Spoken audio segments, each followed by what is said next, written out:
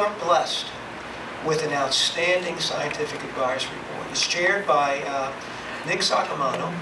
Some of us knew Nick when he worked at Pfizer some years ago. Nick left Pfizer, I won't guess how many years, but 7 or 8 years, and went to Array Pharmaceuticals, which is looking for treatments for cancer.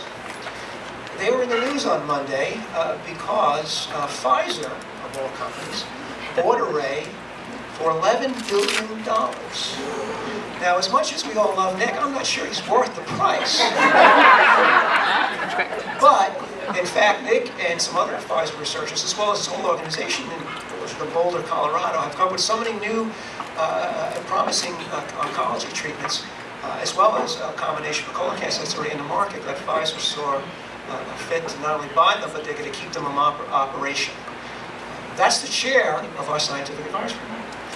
Also on the scientific advisory board is another scientist that you ex-Vice might know, Mike Morin, who is the chief scientific officer of Immunome Biotech in Pennsylvania, and they've come up with a very exciting platform to discover multiple new targets for treating all types of cancers, including breast cancer. But that's the discovery side.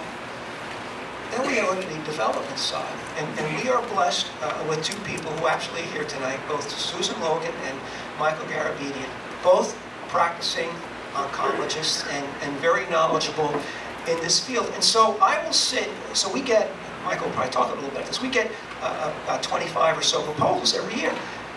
And I'm part of the conversations, and I just sit there in awe, because you have people who are expert in this field, from the earliest stages of idea generation to actual clinical practice. And this, and I'm not saying this just because, this group of advisors we have on the Scientific Advisory Board are as good as any review board for any oncology programs in this country, and I would include the National Institutes of Health and the NCI as partners. They are outstanding. They know researchers at these places, they know cutting-edge research, they know where the treatments are going, and they're the ones who are deciding what grants the fund.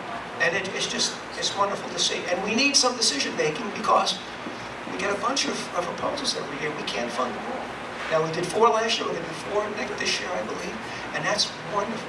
But without these people, we'd sort of be flailing around in the dark. So we have Michael tonight, who's going to talk a little bit about the process. And Michael, really thrilled to have you. It's terrific.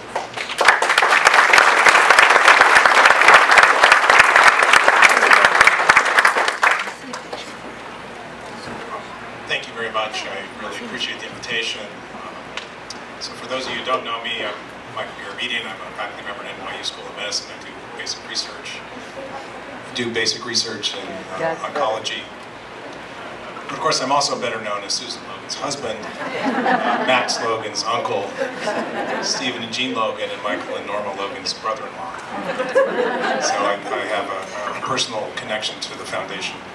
So I first met Norma when Susan and I were dating, actually back in 1982, a long time. And I think about Norma every day, and I miss her every day. And as you heard, the foundation, I think Norma's vision and Sandy's vision of having a foundation that raises money, that 100% of it goes to research is really astounding. They don't want the money going to overhead, they don't want it to go to me, they don't want it going to the food. You need volunteers, you need other people to help step up, because the walkers that you raise money, you want it to go to research. And I'm going to here today to try to talk to you about what does that mean? What does it mean to raise money for research? What does that mean for you?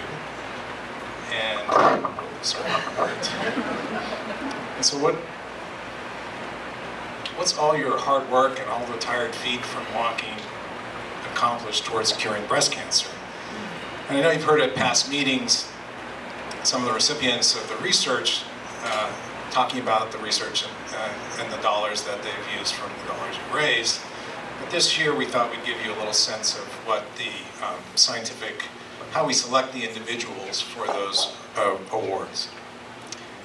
So as I said, I'm a scientist and basic research, and my goal here is to really convince you that you all are at the forefront of cancer research.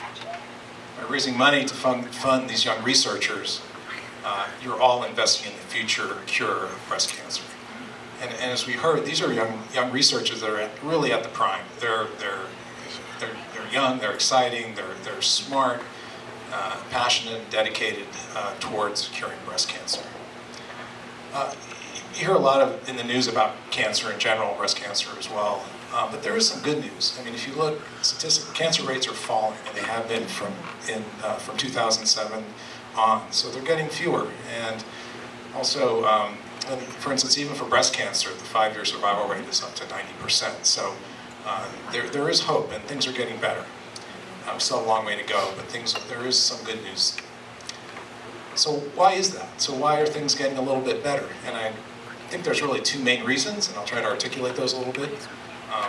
One is that there's better screening, so we can tell cancer earlier now than we used to, and that's a great thing, because if you catch it early, you can get rid of it. And then the other thing is we have more therapeutic options. We understand, because of the research, we understand how the cancer is wired and how it works. So for example, you've probably heard in the news, there's been a lot of talk about genomics or genetics, or however you want to think about it. But really, it's asking a very simple question, and that's what scientists do. We ask kind of simple questions. In fact, all you are equally probably scientists. You're just curious about things, like why is a tumor cell different than a normal cell? So why is a breast cancer cell a breast cancer cell, a normal breast cell a normal breast cell? What makes them different? And so now we understand that. We have the whole blueprint of the tumor cell, and we have the whole blueprint of the normal cell. And there are a lot of differences, not surprisingly. The challenge was, of course, figuring out which differences matter. So it's a little like looking at your house and seeing a big beam across and wondering if that beam is really the load-bearing beam or not. And if you took it down, the whole thing would crash versus some decorative beam, right? We want to find the load-bearing beam. We want to find that Achilles heel in the cancer cell so we can have it crash down on itself, so we can cut it out, break it down, and have it come down. And so it's taking a little bit of time to figure out what those things are, those important, what we call drivers of cancer, the things that are really promoting the cancers. And when we know the relevant changes, when we know those things that are really important, we can go after them, and that's what the pharmaceutical industry is great at. If you know the target, they're really quite good at hitting the targets. And we know many more targets, and since the early days, when even in the case of Norma, there's been great strides in understanding and targeting breast cancer. And it works, and that's part of the reason why we're seeing the rates of cancer in general going down and the survival rates going down. And another area that John alluded to is something called immune oncology. You might have heard again of this in the news. And it's the idea of having our immune system fight off the cancer. So trying to utilize our immune system to attack the cancer. And our immune system is a really wonderful thing. I mean, it's complicated, but it keeps us safe from all kinds of infections and keeps us, battles things that are not like us, basically. And so it was realized way back when, even when I was a graduate student 1,000 years ago, that we know the tumor cells are different. Why isn't our immune system just taking care of it? And it took a long time to realize that it's complicated. That's probably an excuse that a lot of scientists use. But in fact, we didn't understand the immune system. There's things that activate the immune system, like a gas pedal. There are things that inhibit the immune systems, like a brake on a car. And we didn't really understand the relationships. And decades of work from dozens and dozens of researchers really cracked the identity of the immune system. And that's been harnessed so we can now take the brakes off when we need it and have the immune system attack the tumor. And the good news is that when it works really well. So they get really robust responses, and the tumors often, in untreatable cancers, often will go away. It doesn't work for everyone. They're trying to figure out why it only works for some and not others, but that we'll get there. So really this kind of long-range thinking and planning and working in the scientific community has really led to these breakthroughs, and that leads to better outcomes for patients and also longer survival times. So I'll talk a little bit about how we select our recipients for the grants. And these are the people that you fund, that are funding for the future of this cancer research. And again, as you heard before, they're early stage, mid-stage investigators that are really at the cusp and at their height of their scientific prowess and are able to really do remarkable things. And so, as John mentioned, there's a scientific advisory board that Nick is the head of, Mike Moran, Susan Logan, myself, and John. And I think, again, the thing that's unique about the foundation is that we request applications from the top cancer research areas, institutes in the Northeast, typically. And so we get wonderful people from Dana-Farber, we get people from Mass General, we get people from NYU, we get people from University of Pennsylvania, we get people from Conn College. I mean, you name it, we get the best. And so the board, so that's that local kind of grassroots funding of local cancer research groups is important. But also, as John alluded to, we have a scientific board that has both basic scientists like Susan and myself who are into discovery. I mean, so what basic science does is we identify new things. We identify areas that hadn't been identified before, and we try to, develop those into potential therapeutic targets for then companies such as Pfizer or other drug companies to come in and develop drugs against those. And so Susan and I have the basic understanding of the kind of cutting-edge cancer research that's going on, and Nick and Mike come from the pharmaceutical side, and they understand can this thing actually be promoted or moved into a more clinical area that could eventually lead to a cure or help in the breast cancer area. So, as John pointed out, it's really an impressive group of individuals. I'm not necessarily myself, but the rest of the group is, and we have very high standards, and we've all done this since the get-go, so we've been doing it for 13 years, so we know each other quite well and understand what's really good science.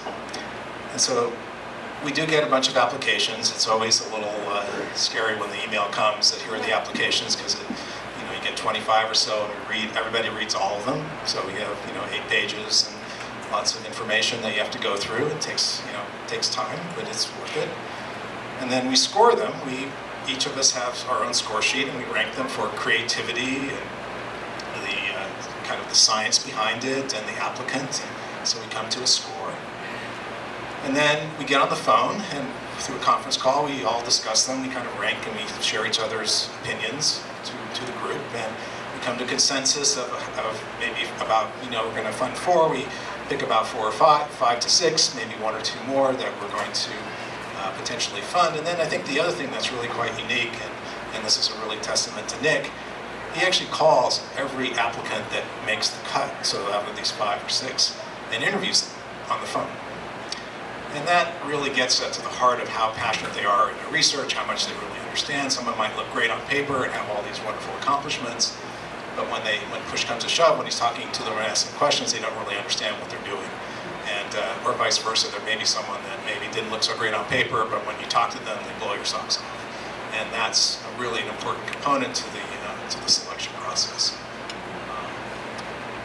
And so, so what did you guys choose? So I'm using you all because you really are the people that make this all possible. I mean, we get the fun part of really getting to look at all the great science and trying to understand and pick the best ones. But so one of the things that you chose was, as we alluded to, that cancer cells are a little bit different, as I pointed out, than normal cells. And actually, the food they eat is different. So they have a different metabolism. They ingest different things, and they run off different fuels. And so the idea is that if you can identify what those foods are, what those fuels are, you can try to starve the cancer cell. And since it's not used by the normal cell, it doesn't hurt the normal cells. So that's one area that we're funding. And that, of course, it's going to take a while for that to translate into the clinic, but it's a really interesting idea, and it's a new way to come in and attack the tumors that haven't been thought of before. And another scientist we funded, not at Dana-Farber, but was interested in understanding why some breast cancer patients remain free of breast cancer for years, even decades, and then it comes back. And so it turns out that there are cancer cells that remain dormant. They're kind of like hibernating, bears, and they wake up, and they aren't killed by the drugs initially, and they sit there dormant for years, and then somehow they come back. And again, the question that, from a research point of view, is why? And we have really no idea. But it's a problem, and that can be something that we're trying to get at. So one of the researchers has ways of trying to understand this. So she's trying to understand what signals wake up the dormant cells, what are just like in hibernation, spring comes and the bear wakes up. So why do these cells wake up? What are the signals that may invoke that?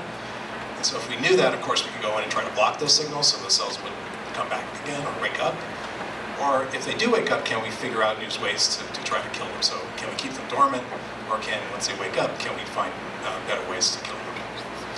And so that's kind of this new work that's going on. This is work that you guys have funded. And I know at times it probably seems like cancer is winning. We've all had stories of people that we love that have been afflicted with cancer. But I think there's hope. We're understanding more and more about how to attack the tumors in more precise ways and more durable ways so it lasts longer, fewer side effects. And we understand how to harness our body's immune system to kill the tumors, and I think that's going to be a huge game changer moving forward. But we still need to invest in the future, and that's where you all are key. And again, it's research that drives medicine. It's the research behind it. I mean, the oncologists, the physicians are fabulous. They do amazing work.